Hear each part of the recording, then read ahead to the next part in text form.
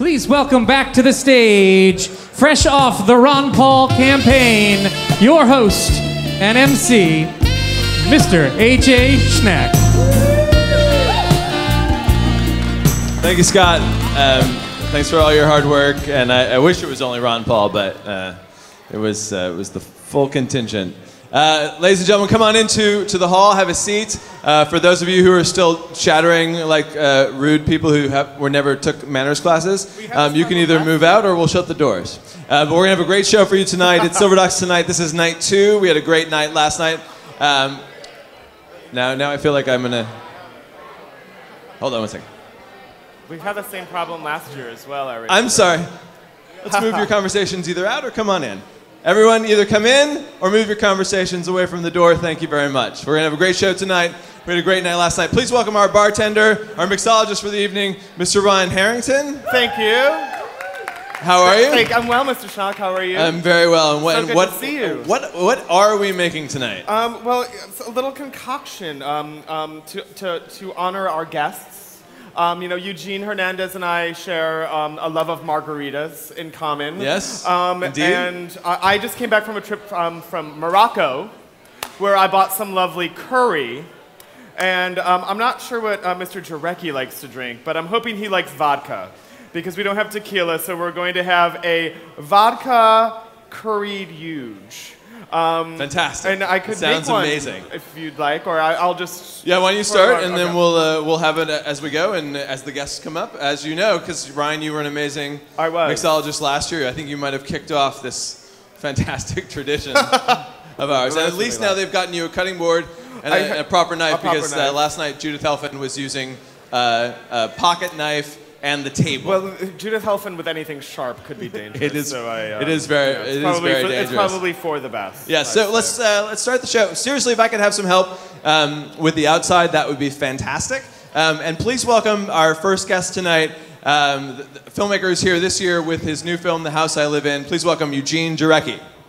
Woo! Have a mic there. I'm feeling sexy and free. Very nice. You should have that everywhere. That plays wherever I go. How are you? I'm great. I'm happy to be here. Yeah, no, it's good to have you. You've already done a little talking today. I feel like a little bit. This is sort of the extra bonus conversation that one finds in the secret Easter egg on the DVD. It was all a rehearsal for this moment here, AJ. So tell us a little bit of the new film. You've been on. You were at Sundance. You won the Grand Jury Prize. As you've ruined Andy Timoner's dream of being the only person to ever win the Grand Jury Prize twice. So that in and of itself is something I think that should go in your obit.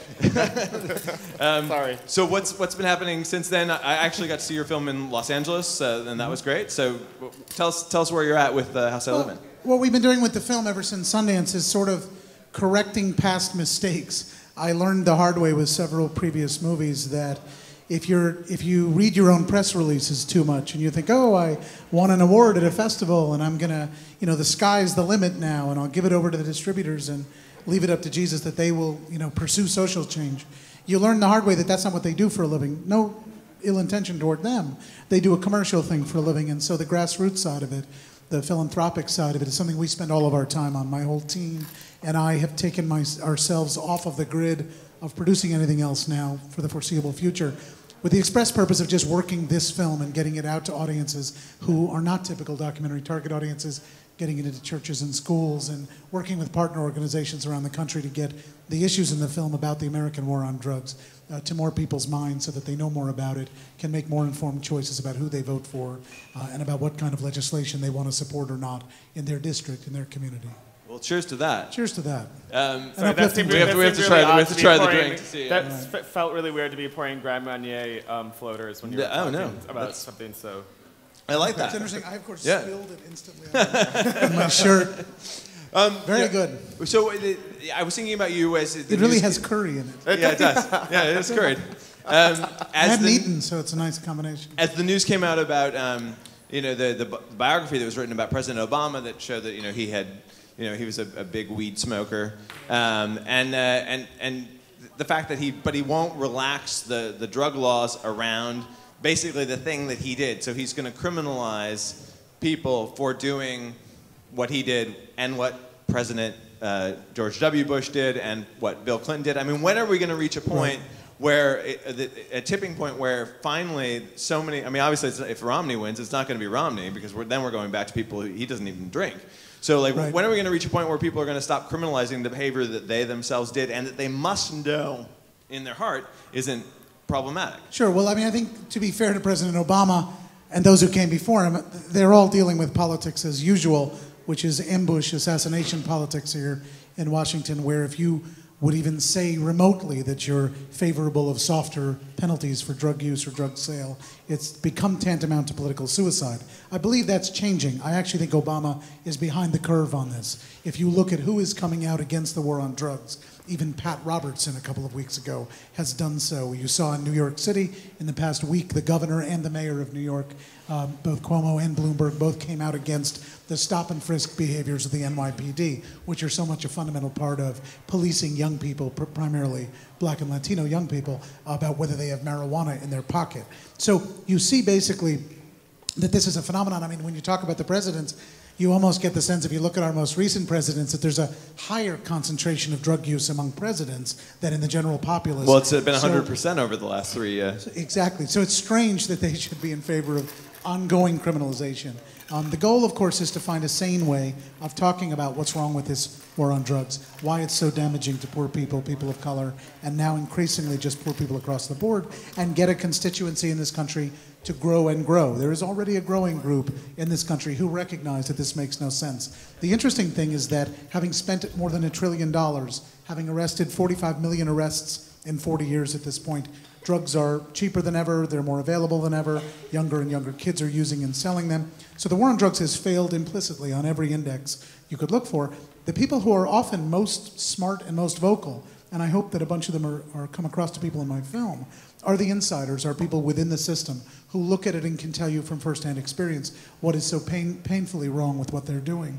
And yet they, of course, need the support of the public in order to pursue the kind of reform that will make it easier for someone like Obama, who's ultimately a political creature, for him to be able to look around and say, okay, it's safer for me to go out. I mean, we should look to leaders to lead, not follow. But I don't understand, why doesn't he go, like, there's obviously this civil libertarian thing, you know, that Rand Paul, that they exemplify, like, they are clearly on the side of, like, you know, getting rid of a lot of these laws. Why isn't he smart enough to go to those people and forge alliances with people who are civil libertarians in the Republican Party and talk about these issues? Instead, to me, he's fighting the 1994 war.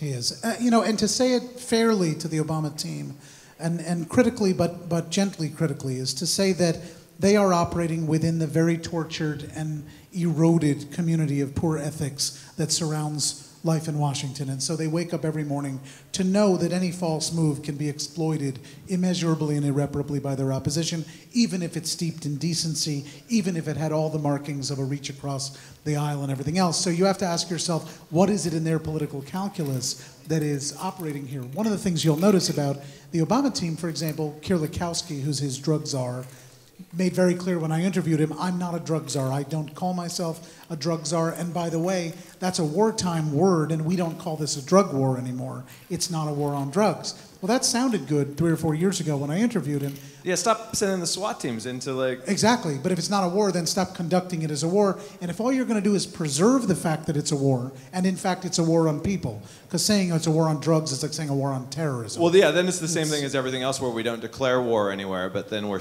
still going in and, like, doing it. Right. Yeah. So I've ultimately come to believe that what they're doing is conducting war by another name, and that's become very much an unfortunate trademark in the Obama years of both Obama's team and also others around Washington, that it's enough to say it. So they've come out and said very provocative things, and in fact, some measures of positivity have happened on Obama's watch. It's absolutely crucial to recognize that until Obama's administration, for some decades now, powder cocaine and crack cocaine, which are chemically the same drug, if anything, crack is just a sort of diluted form of the raw form of powder, those two drugs are not treated the same.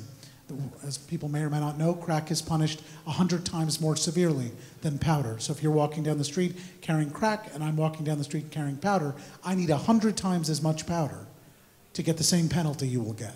Well, now that Shoshana has done crack on girls, I feel like this is going to change like people's view of crack entirely. But it's really fair to mention that Obama, on his watch, that crack powder disparity, people felt enough political cover to bring it from 100 to 1 down to 18 to 1. It's a Supreme Court result that now people could say that's ridiculous that it's 18 to 1, which it is since they're the same. But 100 to 1 to 18 to 1 has gotten a lot of people out of jail who were put there as nonviolent people, while violent people are put in jail for less time, which is, of course, the great scourge of the drug war. The disastrous stain on our psyche is that drugs are punished very often more severely. Sort of non-violent drug activity is very often punished far more severely than violent activity in other spheres. And it's that which should change, and why the Obama team is behind the curve on that is why most of American politics is behind the curve of the common sense of the American people. When you watch the American people polled on issues like should the rich be taxed, the American people say yes, the rich should be taxed. It's only once you get into the sort of through the looking glass warped reality of warped media discourse in Washington and New York and other major cities where you get to see, oh, it's not what I think it is, it's some other completely warped reality that I'm supposed to buy into. No, it's not. The American people, by majority, think the drug war should end. By majority, think that the rich people should be taxed, and a bunch of other common sense notions. Let me step away from that film for a second and go back to Reagan, which I really loved, and which I actually thought could have been twice as long. And if there is a twice as long rough assembly version, will you please send it to me? Because it's already on your desk. I'll get it to you. Because I'm fascinated, because I'm making a film about Republicans now, and I'm fascinated by, obviously there's a lot of distrust, because as a community, we're not very Republican. So I'm curious how, when you started making that film, was it difficult to say to people, like, no, this isn't going to be a hatchet job on Ronald Reagan? Like, I'm very interested in, like, talking to people, or were people? I mean, maybe you're just a lot more credible than I am, and people. I don't know about that. I mean, look, I've made a career out of making very carefully researched movies that, for example, with Why We Fight didn't have a very partisan slant to it, because I myself don't know where I would find a party in this country. I don't believe in what the Republicans or the Democrats are doing with the American people and with our interests. And so it was easy with Why We Fight to find a hero in Dwight Eisenhower, who's by any standard would be a moderate Republican, kind of a scion of republicanism in the 20th century. Yet today he's far to the left of Hillary Clinton, way to the left of Obama. And so when you look at a person like Eisenhower, and I made Eisenhower very much a hero of Why We Fight, a lot of people in the Republican common sense circles, and they're common sense members of both parties, like they're most of us in the public, those common sense representatives within the Republican Party saw my treatment of Eisenhower as fair and reasonable, and I think expected I would give the same kind of care to the way I would think about Ronald Reagan.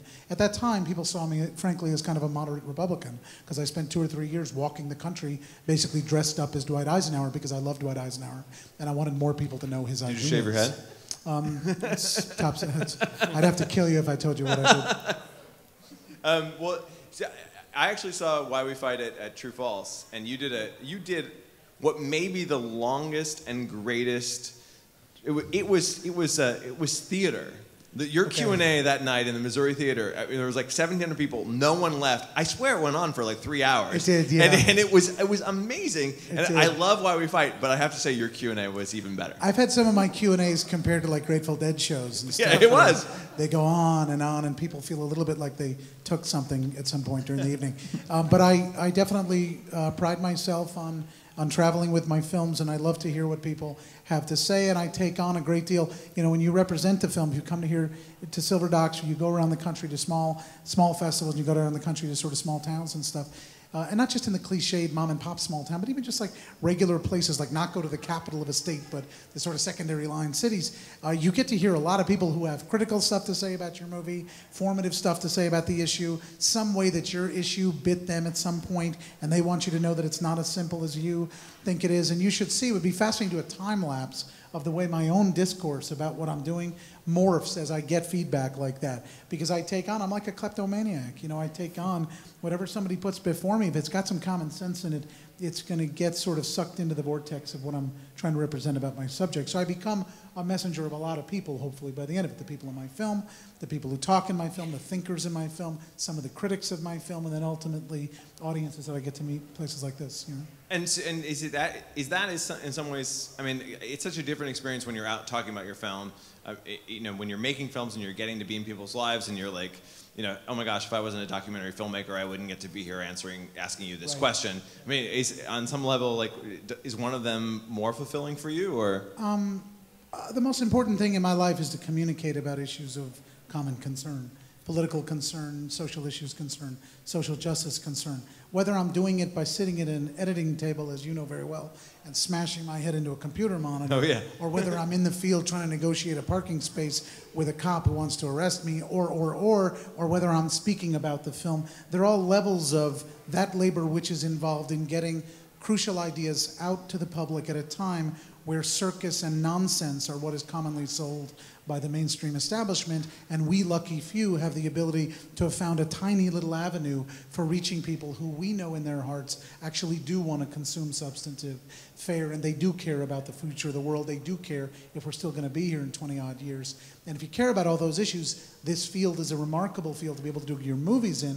But then, of course, there's this carry-on effect where you then get this tremendous reciprocity from audiences who just show you how much they've thirsted for that kind of, frankly, that's just kind of human connection. That you reached out, they reach out, and you find wonderful. You know, there's a great line from the history of theater. When I was a stage director, I took to a lot called Great Reckonings in Little Rooms, and I pursue that, whether it's with a movie playing or my voice or people connection. To conversation like this, they're all great reckonings in little rooms. It's a weird gift that we get to like have like a lot of interactions with people. It's a wonderful thing. Yeah, maybe it's the best thing about doing it. I know you have to get to your screening. Your film is about to play like right now. So everybody come anyone who has, please now. just come, just leave. Stay here. You can miss a movie. You can miss a movie. People tell you. My last weird question for you: does anyone ever tell you how much they liked capturing the Friedmans? My brother's movie? Yes. They do. They tell me all the time. In fact, a lot of people come up to me and say, "I love your work. That Capturing the Friedmans, that's your best film of all." And I go, yeah, it's my brother's film. Anyway, but it's good to meet you too, and I bet I can find something that your brother did, like some hockey game he won that you sat on the sidelines for because you had a broken hip, and I'll just credit you with that. But no, frankly, by now, I just say, thank you. It was a great pleasure to make the film. Right, and then you go to your brother and you say, really someone told me how shitty your film was Those today. Friedmans, exactly. When I captured those Friedmans, I really knew at that moment I'd broken the mold. Ladies and gentlemen, Eugene Jarecki. Give him a big round of applause. Thank you, man. Good to see you. Ryan, I like. Don't forget your drink. Oh yeah, take your curried huge. You should talk about it as you intro the film also. And explain the ridiculousness that's going on over here. Do you really like the drink? I really do like it. Yeah, no, it's like it's. Is it better than Judas? It is a thing because we had those margaritas that were so sweet that it was like it's savory, so it took me a moment. But now I'm really into it. Did you make one for yourself? Of course, I made one before the show started. It felt really weird pouring Grand Marnier when he was talking about the drug wars. I didn't know what to say. I froze. No, I wanted to get high. That whole conversation, I was just like, Jesus, can we smoke? Just like, thank God that powdered is like less offensive than the real solid stuff. I know. Are you watching Girls, by the way? I mean, I hate to like obsess about it. I can smell it. I can taste it in my mouth when I watch it. It makes me sick. I hate it. Yeah. Wait, you can smell and taste Girls, or you can smell and taste like... It reminds me, okay, if you all honesty... Which part is grossing you out more? The girls or the crack out? No, the show itself. Oh, not the crack, please. Whatever, the girls part. Girls. No, it reminds me of this roommate I had in my 20s when I was like 22. And she was like that character on Girls, and she always used to throw up. She's like Lena, or she's... They're all the same. She always used to pee when she was wasted on this Papazon chair we had in our living room. And that's what that show reminds me of. It was just like this... Wait. Did she think it was the toilet? No, I mean, when she was wasted. You know, they're always just drunk and doing stuff. I hate drunk girls. Sorry. Hi. Wow, I had a Papazon chair too, and thank God no drunk girl ever came and She threw up on it a couple of times too. Wow. I don't even actually... That show brings back violent memories to me. I love that chair, but I have no idea. Shirley hated it, and I have no idea. I think she might have thrown it away one time when I was on a trip, and like I was maybe like making a movie, and she was just like, "All right, you're gone." It does remind me of the college days, you know. It's very college. It's very cheap. It was not an expensive chair. Yeah. But it was cozy. They are cozy. Yeah. Please welcome to the show someone who is like one of only 20-ish people. Like, this is a very rare thing, who've been twice nominated for an Oscar for Best Documentary. Please welcome Marshall Curry. Come alive, come on and turn me on. Touch me, save my life, come on and turn me on. I actually just figured out the curried part of the curried huge. Well done. Well, I thought that you had said something about Eugene Curry, and I thought maybe there's a Eugene Curry in New York that I'm unfamiliar with. Okay. Or your brother. How's your brother doing? I love your brother's film. Good. I'm Are you? I'm sorry. Though. Are you on the show with us? I'm trying to. Wait, don't talk about the drug war yet. Wait, let me go. So you are on a jury here. Yes. And I'm just curious because you when you started doing, how many juries have you done? Have you done like 5, 10, 15, 20? Yeah. Yeah. And when you first started doing juries, you want to taste this Thank first you. and You're see what you think? I'll wait. Do I squeeze this in? You squeeze it. Yeah, I mean. I actually didn't squeeze mine. Yeah. Yeah, you should do that. No? The lime is actually Marshall, on the level. The curry is in your honor. Good. It's not good. You hate it. It takes a moment. It's okay. Thanks, It's Amy. good. So, so you're on this jury, and so when you first started doing juries, obviously then you probably had been through the Looking Glass with Street Fight, and you had that experience. And when you started doing juries, did it change your whole perspective of competitions and like how that whole process works? This is a talk show. Yeah. I would say that it. No, not really. I mean, it gave me an insight into some of the sausage making that happens when you're done, and you kind of, everybody's got something that they care about, and ultimately, maybe everybody's second choice wins, but not always. So. Is that how you like to do it? Everybody's second choice wins? Is Yeah, that what we usually should just look go forward to on around Saturday? everybody. Just submit your The second least choice. objectionable That's right. film is going to win on Saturday? No, well, I mean, you can argue for only so long, but when you have different opinions from people about what matters or what your style is or what things you care about. I mean, I've been on juries with people who care about the political message above all, or care about, what this award will do to the film above all, or what's their favorite movie of the group, or if that movie's already won a bunch of things. I mean, there's all that kind of stuff that can, really sort of separate you. Right. And do you have a preference of how do you take the lead? Do you step back? Do you do it differently each time? I'd say I don't take the lead. I'd say I generally step back and try to, build a coalition with somebody, and then. Right. Marshall was just on my jury for the Gucci Tribeca documentary fund. Actually. How did he do? He was pretty wonderful, and he did step back, but he really did he would undercut. Just like he would get in there when you would least expect it. Ask a question about. Ask a question, and it was actually you did guide the conversation, but in a really a way subversive way. Yeah, I think you're a little subversive, maybe.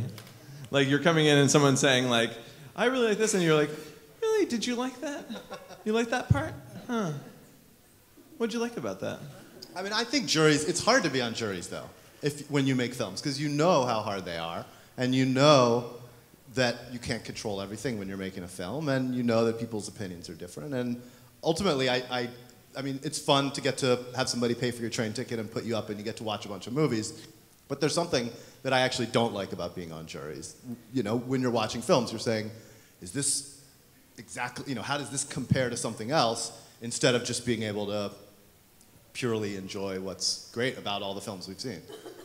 So let's get off the jury topic for a second, because I was thinking about you recently as your man, Mr. Cory Booker, was so in the news, and here's this guy who you live by the sword, you die by the sword. Let's say yeah. you built this guy, like you created him. You are you are the Dr. Frankenstein, and he is your monster. I just pointed a camera at it. But I'm curious, when you're watching that and knowing him and having spent a bunch of time around him, what was your take on the whole on that whole thing? Because it was so to me, it was such an interesting thing of somebody who's had constantly built up nothing but goodwill. Yeah. everybody likes him. Right. And then he just does this thing that seems so boneheaded, Yeah. and then follows it up with one boneheaded response after another. Yeah. Well, I mean, I felt like He's probably your best friend, and like I'm now asking you to shit on him. No.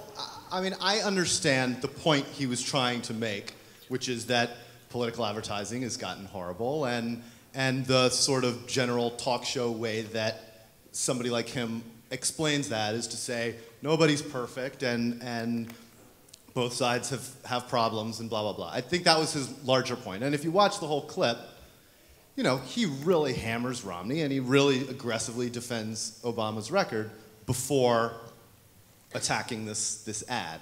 And so I think there's a lot of I was surprised by how negatively people reacted to it, honestly. But he would obviously take that. He wants that back. Like he wants that moment back, obviously. Yeah. No, I mean, it was a disaster for him, no doubt. Yeah.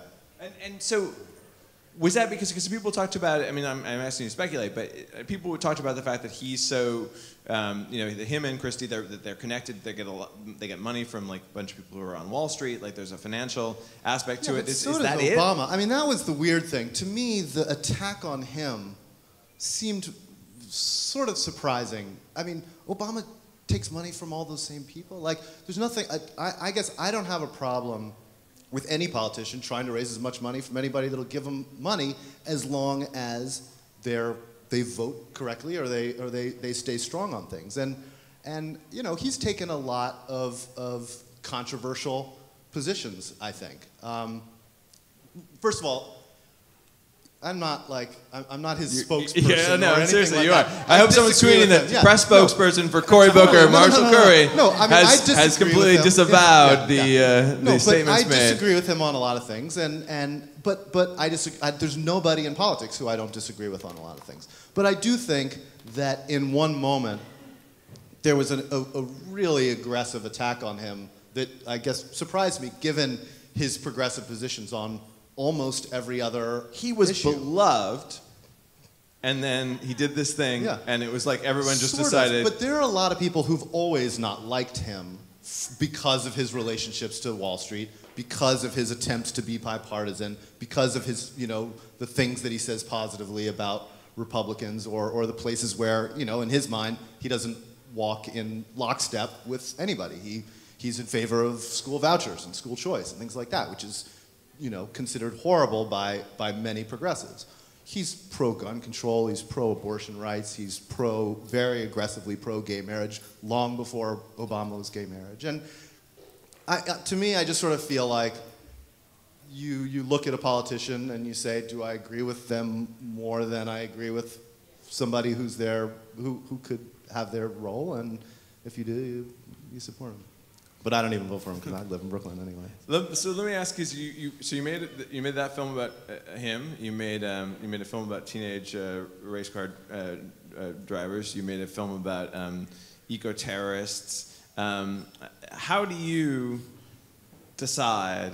I mean, those are awesome topics, and also like none of them are overtly. I shouldn't say political. You're not out there like saving the world. You're like doing like poppy. You're doing poppy things that have Poppy? Well, pop, yeah, like they're fun. Yeah. Your movies are fun. Yeah. Like they're enjoyable. Like I don't ever want to slit my fucking wrists watching a Marshall Curry film. All right, well that's nice. So that's a high bar you set. Yeah, that should be on your next take DVD that. Yeah, case. that'll be on the cover. I don't ever want to slit my fucking wrists. And then you'll make a movie that I will. But how do you choose? What's your bar? It's just something that interests me for who knows what reason. I mean, usually if there's like a, you know, I want it to have charismatic characters. I want there to be an arc. And I want it to be about some issue that seems complex to me. So it's almost always like something I don't know anything about. I didn't know anything about racing, very little about inner city politics, almost nothing about radical environmentalism before making the movies, but I had a lot of questions about those things. And so, and you know, access and serendipity too. I mean, certainly for Street Fight and If a Tree Falls, those were like, you know, just something happened and here's a story, do you want to take it? Well, Racing Dreams was an idea that I had, that I was interested in NASCAR as a phenomenon. I couldn't name 2 NASCAR drivers, but I thought it was interesting. Billy that Bob. It's this huge thing. Yeah, Sorry. And so I wanted to What does that mean? find some way to look at it. Sorry, I'm kicking my Republican credentials. We gotta get Eugene back here to help me figure out how to dress like Dwight D. Eisenhower. Did he really? Did he shave his head? Do we think? Because he didn't. Like, what did he say when he dressed? How do you dress like Dwight David Eisenhower? Sorry, go back to your NASCAR story. Yeah. No. So I mean, NASCAR was interesting to me. Adolescence is interesting to me. Racing, like, why do people like racing? What's that all about? And also that culture is interesting to me. Like, I feel like the documentary world doesn't know anything about that part of our country and should. And No, yeah, I agree. And so that seemed like a worthwhile, mission to sort of expose our small cultish community to everybody else in the country. That's something I want to ask you about, because it feels to me that we're obviously fucking insular as a community, like in terms of like each other. But beyond that, like the topics that we choose, like the fact that like you made a film about like racing or something that might appeal to someone outside of like people who listen to like All Things Considered, it's almost so unheard of in our community that I'm making this film about Republicans, and I feel like are people just going to think like, well, really, and like you don't make them look like fucking idiots, A little bit. I mean, obviously there are frustrations with that insularity of the documentary community. Also, I love this community. I mean, I love like going to festivals and meeting all these people whose whole lives. No, honestly, sorry. I mean, sort of what you were talking about with Eugene, though. Like, we are generally people who make documentaries not for the money, not for the glamour, as much as glamorous as this crowd is. Yeah, it is glamorous. Not all 18 of them. I mean, and not for the the women and the cocaine and it's like because people are curious about people and they want to have excuses to go and ask them questions about their lives. So do you think that if this documentary festival circuit had existed in the 70s, would it have been nonstop cocaine and sex? Esther already agreed. She's you don't like, have wait, to answer. it isn't? I don't know. I mean, it feels like the sex where is have you still guys there. been? I mean, Maybe we're just a bunch of losers up here. Maybe I'm not. Maybe I'm traveling to the wrong festivals. Ladies and gentlemen, Marshall Curry. Give him a round of applause. Take your drink, please. Don't forget your drink, Marshall. Thank you, sir. Every drink, every sip gets a little bit better. Thank you. I mean, because there are layers in there, you know. Ooh. You know, the lime helped. Can I have another lime, actually? Yeah, of course. I don't mean helped. I mean, now I'm starting to sound like I hate it. No, it's delicious. I don't think either of the guests have liked it so far. I actually did make this drink for Eugene Hernandez. So. I think he'll like it. But before, everything is balancing on Eugene Hernandez. Before I bring him up, I want to say that tomorrow night we have an amazing show. I know you're going to come back. I will, of course. Because Liz Ogilvy will be bartending. She's making the Motor City, isn't she? She's going to make the Motor City because our leadoff guests tomorrow night are Heidi and Rachel from Detropia. They'll be here. The legendary Susan Frumke will be here. Ann Hornaday from the Washington Post. Well, that sounds exciting. We'll be talking about movies. And from NPR, Don Gagne will be here to talk about what we did over our summer vacation. Wow. So a good show tomorrow night. A lot more ladies. There are no ladies tonight. We're not talking about girls. No, this is boys' night. Please welcome to the stage the founder, the creator, the former editor-in-chief of IndieWire, now at Film Society of Lincoln Center, the one and only Eugene Hernandez.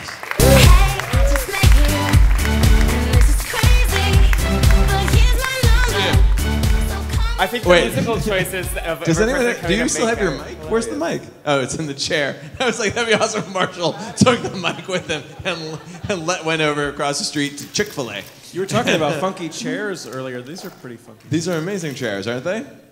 They're great chairs. So, how was your day, Ben? You last night you were with Joe and Bruce. How was that? That was good. Yeah, I think it went okay. Yeah. Did they show the movie too, or no? It was just talking. There was about a half hour of clips and then a conversation. And what any like revelations? Was there any fistfights between Joe and Bruce? I like to, ever since that New York Times article about directing duos, I like to imagine that everyone is like the Ross brothers and that there's been some fisticuffs. Well, if there were fisticuffs, I think they maybe happened years ago in editing room or somewhere. Win? Who would win? In the Joe Bruce's versus what the fuck's wrong? Joe versus Bruce fist fight. Who would win? You know, I'm going to put my money on Bruce. Actually, I think that he's. Someone better be tweeting that, by the way. Taste your drink. Taste your drink. Taste your drink. Taste the I curry. feel like the pressure is really curried on huge. right now. If you don't like it, You're gonna get it. Wow, I can already. It's just a pinch. Looks good. Yeah. It's lovely. Yeah, it's really good. Thanks, guys. And what about you? You had another conversation with Mr. Jarecki earlier. Anything? Did you guys talk about capturing the Freedmans a lot, or what was your? A lot about Freedmans. No, we actually we talked a bit about this short that he made called "Move Your Money." He was at dinner with Ariana Huffington of all people at Christmas Eve, I guess. And somehow they started talking about. I was there. You were there, right? Who wasn't at dinner? Who wasn't at that dinner? What a great dinner that was. Where were they? I don't know where. Balthazar. I like that. With Martha. Sounds good. Go ahead, I'm sorry. Go ahead. And they were talking about. He was still smarting over something that Ralph Nader told him, which was that his movies something to the effect that his movies need to make more of an impact, right? And he really was stung by this criticism that Nader, who he likes a lot, had leveled. And so at this dinner they started talking about the banking issues, and he decided long story short, decided to make a short film, about a 4-minute short film. About the dinner? About their dinner and sounds about like a great the bank short film. and how it intersected. I with actually the want to see that as a pilot. So they made this movie called "Move Your Money," advocating that folks move their money from national, international banks to private community or small community and credit unions. And so he feels that that's perhaps the most successful thing he's ever made because it had the most immediate impact. He was talking earlier about how his goal is while he's a filmmaker, his goal ultimately is to affect change, right, and to advocate. And I think he felt like this short really helped him do that in a way that he'd never experienced in the features with the features that he made. So we showed a clip from that. It's on YouTube apparently. So we're gonna have to take a look at that. I haven't seen it, but. So you've been in. I mean, Joe. Actually, I saw him last night, and he commented on the fact that you were starting IndieWire about the same time that they made Brothers Keeper, and I'm curious if in that time, I mean, you've seen like documentaries sort of come to this other place. I mean, do documentaries have the impact that Ralph Nader wants them to have? I mean, it sort of feels like that people talk about them, and it may change how some people view the world. But this notion of like real change, it seems like a very ephemeral idea. Shouldn't we just be telling good stories? I think the notion that documentaries need to affect change is a lot to expect from a documentary or a documentary filmmaker. I mean, I think that there are filmmakers who want to affect change or who have issues that are really important to them and that mean a lot to them. But I think that if we're grading documentaries on their ability to affect some kind of national change or even a national conversation, we're kind of expecting too much from one individual film. I mean, I personally, IndieWire started in 1995, 1996, and it was at the LA Film Festival in 1997, I believe, when I saw a documentary called The Cruise, and it's a film by Bennett Miller. And that was the movie that, for me, even though I'd seen Michael Moore's Roger and Me in the theater, and I'd seen other documentaries at Sundance before that, and certainly films by Errol Morris, it was The Cruise that actually I can point to as the film that, for me, was kind of the eye-opening documentary that made me want to explore and understand and enjoy documentaries as an art form. And that film isn't about an issue or isn't advocating anything. It's just an incredible portrait of a really unique individual.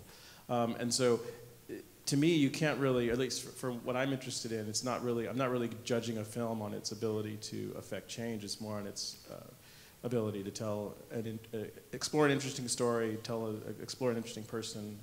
I mean, that's what's interesting to me about documentary. I just realized as you're telling this that, I mean, I was drunk last night, but Brothers Keeper came out in like '92. Yeah, the and years are there's off. like, he's such a liar, Joe Berlinger. That's not true at all that it was the same time.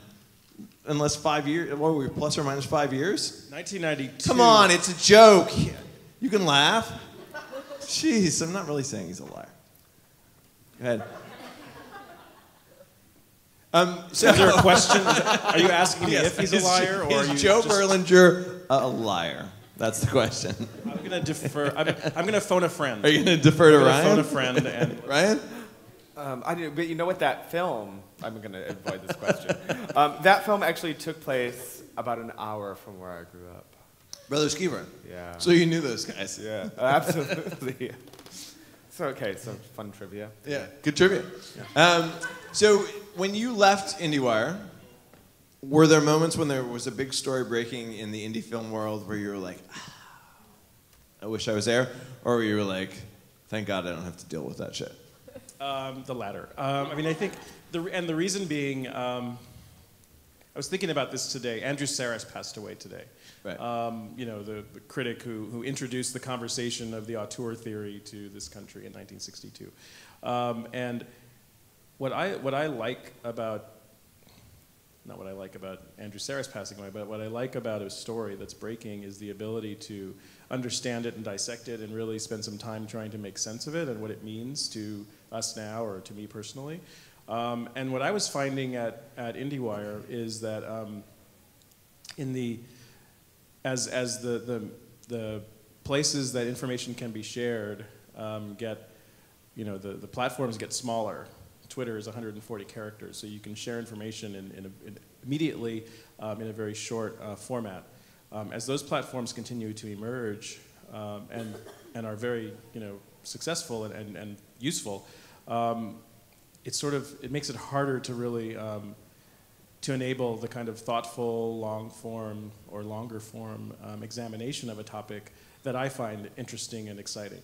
So for then me, it becomes even more about speed because you have to have the thing to link to on your Twitter that and if you're not out there, then it feels like the whole conversation's already been done, and then it can only be about like reflection, right? So yeah, and I think that for me it was.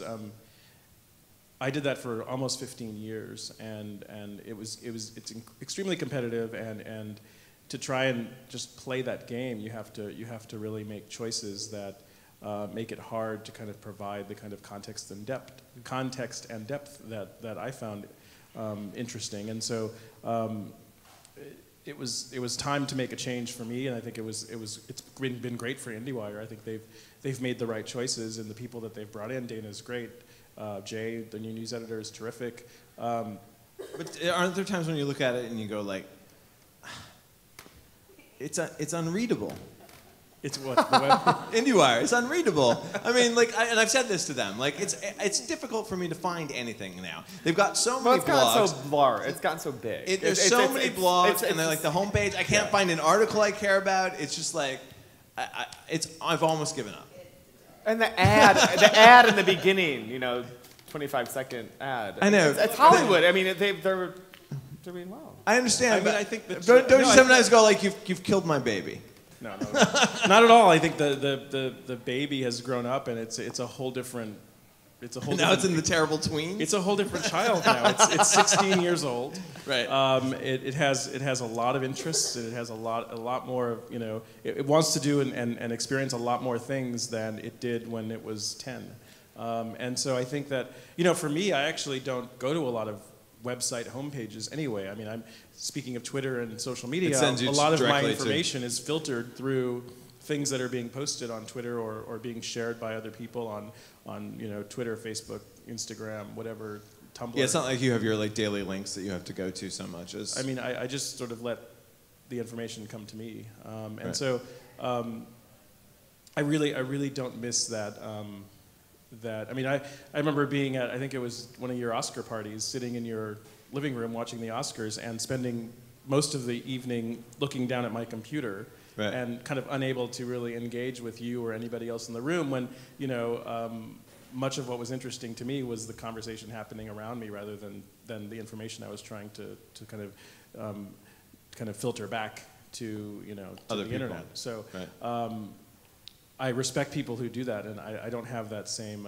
I was never raised or trained as a journalist. It was never really what we sought to create at IndieWire. Journalism was part of it, but the original idea was more about community. You were talking about documentary community earlier. It was about filmmakers. It was about industry and film community, and trying to find ways that the internet, or AOL in 1995, could be used to help kind of connect a community that really didn't have ways to connect or communicate other than going to festivals. I started going to Sundance in '93, and I met all these cool filmmakers, and the only way ever to connect with them again was at the next festival.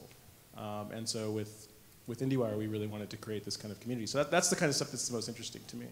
Well, I mean, I'm sure plenty of people told you, but I mean, I think that IndieWire is one of the reasons why I got excited about making films. And certainly the reason I had a blog, and since I had a blog, it's the only reason that I'm sitting on this stage talking to you tonight. So there you go. It's all your fault. Don't you miss writing that blog? I mean, No, I don't miss it at certainly all. miss reading it. No, Yeah, I miss that blog too. It's actually still on my favorites, and I go back to it like every couple of weeks, hoping that maybe you posted something. No, I had a very similar feeling that you did. That when something happens now, I actually feel the relief of not having to sort of comment on it, because at some point it becomes something else that is not. It's not the thing reason you wanted to do it, which was to reflect on the issues, because now it is so much about, like, you know, people can reflect on things so quickly on Twitter that the only thing that matters is writing, I think, longer reflective pieces that you actually take the time to do it. And I feel this way about criticism too. It's like, you know, you see people like at Cannes, they've written a review like because they want to be first, like they want to get it out there, and it's like, how, you know, like, don't you want to think about it for a couple hours? Like, okay, go ahead and say on Twitter, like, my first reaction is X, but I'm gonna like take the next 4 hours to think about it, and then I'm gonna write something. And it seems like there's no time for that anymore, because everything is about the speed of getting it there fastest, and it's at some point it's just like it consumes you. Mm-hmm. And it's certainly, I don't expect that it will ever. I don't know how that ever changes. I don't think it does. I think it requires journalists and writers to try to figure out ways to do what you're saying, which is to write the immediate response and then sort of come back and revisit it. Cannes was interesting because I hadn't covered a festival in a couple of years, and I went back and we're trying to build out a little bit of an editorial component, but a more thoughtful, sort of longer form editorial component to the Film Society's website, and part of it is through Film Comment, which hasn't really existed digitally and does now and will even more so in the future. And so I agreed to myself, I guess. I assigned myself the task of writing a daily notebook from Cannes, and so it was like, 2 weeks of filing daily, and I gave myself a deadline, and I had someone in New York who works in my department who was editing me every day, and we agreed on a delivery time. And I don't know how I ever did that before. I mean, it was really shocking, because in just a very short amount of time, I kind of lost that ability to experience something and process it very, very quickly. And that was part of the challenge for me too. Michel Gondry said at a talk that I moderated at South by a couple of years ago that he was asking kids who were taking pictures at the talk that we did at South by to consider how the impact that photographing an experience has, and how it changes your relationship to that event, and it changes the way you remember an event, because you remember the photos, you don't remember the experience. And I found that going to Cannes and actually writing about it every day, I learned a little bit about how I was filtering the experience differently 2 years earlier when I was writing daily. And so writing it daily now, as hard as it was, I was hoping to write from a bit more of an ability to sort of see what was actually happening in front of me, rather than trying to feed some kind of machine that, like you're talking about. Right. It's something I'm still thinking about a lot, and I'm still trying to make sense of it. But. Well, I actually think I know the future, if you want to get in on this with me. Ham radio. Ham radio and indie film, I think it's the future. You could have an evening ham radio show, some kind of a... That's true, I could. Cable access also. We can come back to that. Eugene Hernandez, everyone, give him a big round of applause. Look, he takes a drink without being prompted. well done. Yeah, no, he's He on actually it. likes it, I think. This was delicious. Thank you. Ryan Harrington, thank you very much. Thank you, AJ. Anything you wanna add to tonight's proceeds before we wrap up? We can talk about girls a little bit more. If you Yeah. want. So No, are you that's actually okay, I don't- actually watching it? No. I watched the first like 4 episodes. What is your favorite show of the moment? I'm really obsessed with Game of Thrones right now. Yeah. And I haven't watched the last episode of Mad Men. And I love. Well, I hope you're not going to be surprised that Peggy dies. Sorry. It was a good night for everyone. Please, good thanks to Ryan Harrington for his delicious curried huge.